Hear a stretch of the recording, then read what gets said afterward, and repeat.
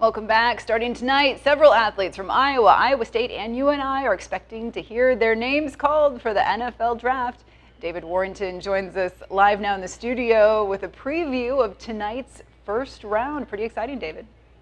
Well, Elizabeth, we're less than 2 hours away from the Chicago Bears being placed on the clock for the first overall pick. The most notable name locally expected to be called tonight is Cooper DeJean, the Iowa standout cornerback projected to be selected in the first round.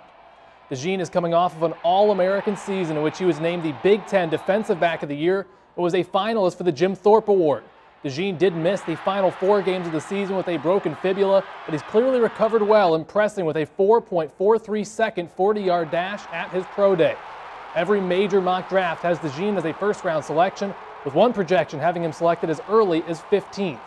Iowa State defensive back TJ Tampa is projected as a second-round pick, while UNI defensive lineman Christian Boyd could be picked as early as the 3rd round after a fantastic pro day.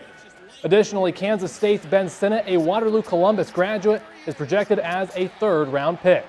And there are some other names to keep an eye on later in the draft, with several former Hawkeyes projected to go in the 6th and 7th rounds. I'll have more on that tonight at 6. Elizabeth? All right, we'll look forward to it. Thanks, David. Well, the NFL draft takes place in downtown Detroit, Michigan tonight. The first round officially gets underway tonight at 7 o'clock.